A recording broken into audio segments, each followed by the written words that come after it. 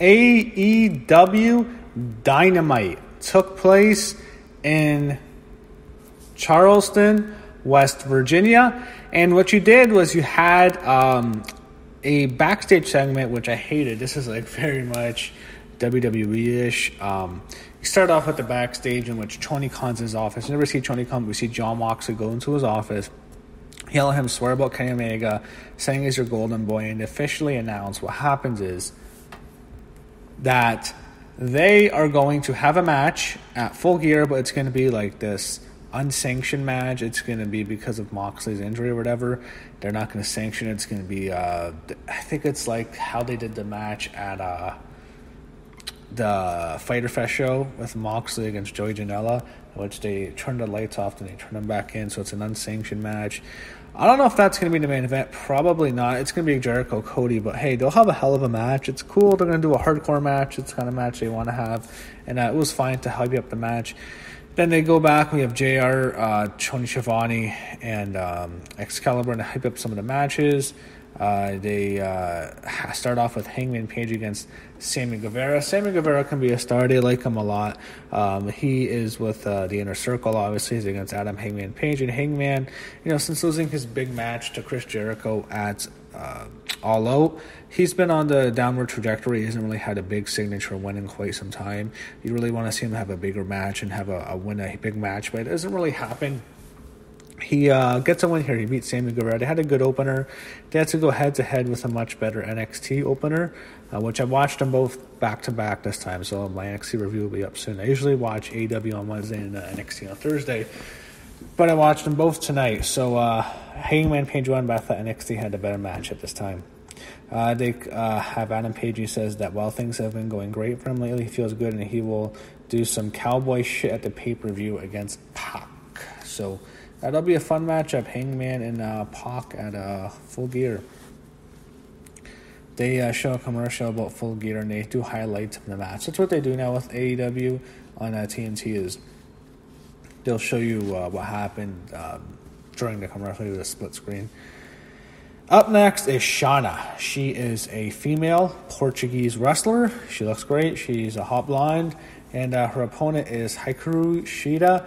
And wow, what a matchup they had. It was crazy. So NXT, you have Candice LeRae and Io Shirai having a great match. Then right away, when you turn on AEW, there's a men's match, and they go to another great women's match. And the woman outshined the man. This time, this AEW had a better match, while NXT had their match. You have Shauna against Hikaru Shida. I like Shauna a lot. I think she can be a star.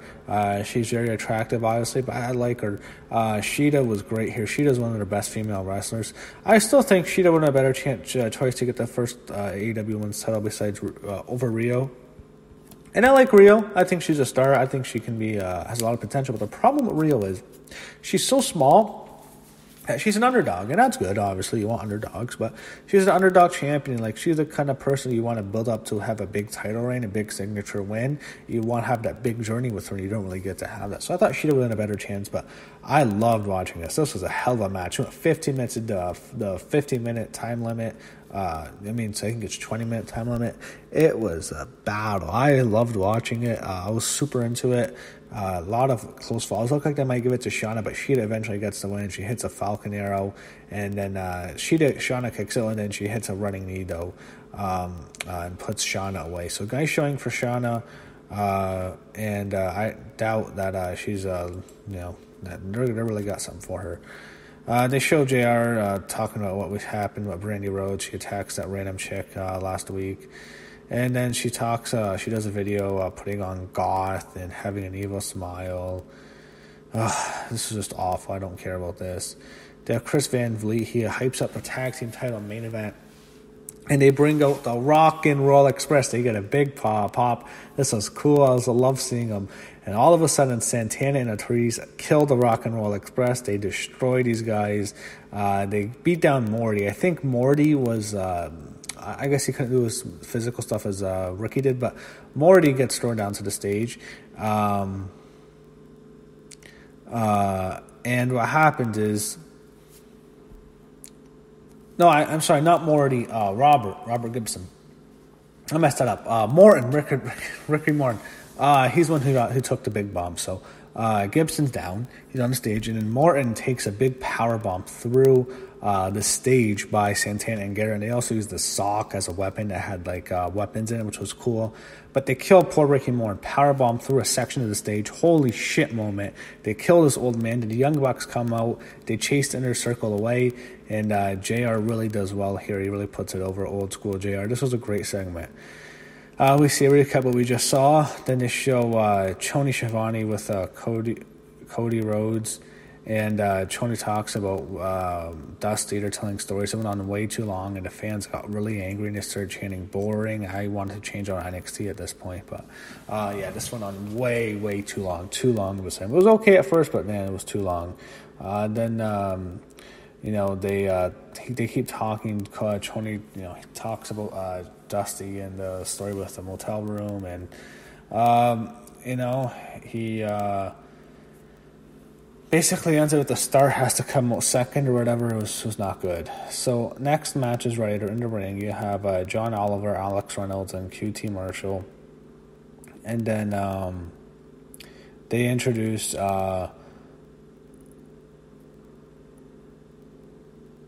they had Ricky and Morty in the front row. They introduced Orange Cassidy and Rick and the Best Friends, you have Trent Beretta and Chuck Taylor with Orange Cassidy in the 6-man tag. So Best Friends and Orange Cassidy get the win. It was a squash match. Really didn't care for it. I don't care about anyone who cares. It was a Ricky and Morty fan. That's what I was thinking when I thought the Rock and Roll Express. Why did I think that? Ricky and Morty. Oh, I messed up. Damn it, Ricky and Morty. So they show Jericho come out. They're going to do the big, contract signing. He has a Halloween-themed jacket with pumpkins, which was kind of funny. Cody comes out with his limo outside. He comes out, he makes Jericho wait like he's a star. Here's the segment. This is like a WWE show. There's so much talking. It went on for a while. They had that terrible contract signing. This one was okay. It's like they have it on the stage this time. I don't know. I'm just not that into these kinds of promos. Jericho talks about how it's the biggest match of the year. It's a big match of Cody's crew, which is true. He calls the crowd millennial jackasses, which is true as well. Jericho, Cody removes his shirt. Jericho calls the fans hillbillies. Guess I'm in West Virginia. I guess you have to call them hillbillies for heat. He rips into the fans, and then they shake hands, and they're having a conversation. All of a sudden, Cody pushes Jericho back into him, and they have a long stare that goes on for a while. Then Jericho brings Cody's attention to the Titantron, and there they show that the Inner Circle is killing Dustin Rhodes. They show Jake Hager beating down Dusty Rhodes, and Sammy Guevara is there as well. It ends with Hager he slams Dustin Rhodes, heads into the cart, and he puts his arm into the cart, and he slams it with the door, which was brutal, looked vicious. And then it was a bad beating, and then he had Cody and MJF come down and make the save, and then he had Jericho go there as after the damage. He leaves in his limbo after lighting a cigar, which was funny. They show recaps of what had happened. They really put it over. It was a good segment. So next you have Hybrid and two and Kip Sabian in a 6-man tag against Kenny Omega and the Young Bucks. Kenny Omega comes out as the cleaner, and it's basically a video game style entrance. And then you have the Young Bucks dressed up as Ryu and Ken for Halloween. They're the Street Fighters, which was really cool. I love the Street Fighters. I'm a huge fan of that game. I love Street Fighter 2 is one of the best video games ever. Might be the best video game ever. How could you not love Street Fighter 2? I love Street Fighter 2. So anyway, they're Ryu and Ken, and they team with Kenny. They had a good match up here. It was a fun match. Ricardo's into it. The problem is, they do the same thing every week, so I think eventually, in the indies it doesn't matter because it's a new crowd, but I think on TV people might get bored of the Young Bucks a bit. But it was a good match up here. I enjoyed it. Young Bucks and Kenny Omega get the win. Omega gets the V-trigger and a one-winged angel, and he gets the win, and you have them take over. But after the match, you have Santana Ortiz. They have these masks on, and they're shaking the Young Bucks' hands, and they jump the Young Bucks. They take them in through the crowd. They beat them down for all. Eventually, Kenny makes the save, and they run off. but they're really coming off his assholes here. JR is really ripping into him. He's calling him trash, which is true, to get them over as a top heel. He's really pissed off at them. And I thought it was a good segment again. I thought it did well here. They really wanted to make you hate Santana and Ortiz. They're a good heel team, and they leave the Young Bucks laying. Then you show the librarians come out. They're hushing the crowd. Then finally, you had Peter, Kathy Bates, is that her name? Or Leva Bates, not Kathy Bates, Leva Bates. She's hot. They were talking. Moxley comes, kills Peter, and he goes on for a while about his match. He's pissed off. He takes subtle shots at WWE, talks about how they told him what to do, their puppet master, stuff like that.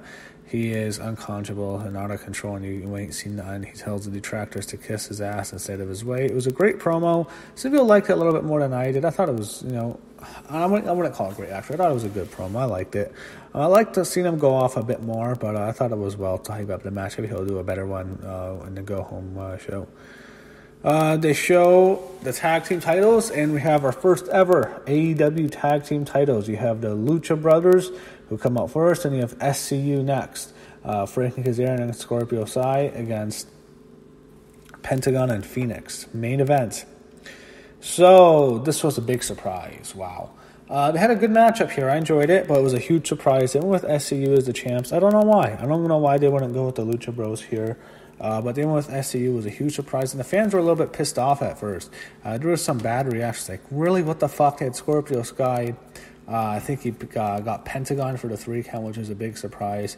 And the fans, they liked SCU. They're like, what? The Lucha Bros are like the best act in the world. Why are they not the first ever AEW champs? It made no sense, and they got some heat, which was interesting. But I thought the show was good overall. I enjoyed it. And, one more week until Full Gear.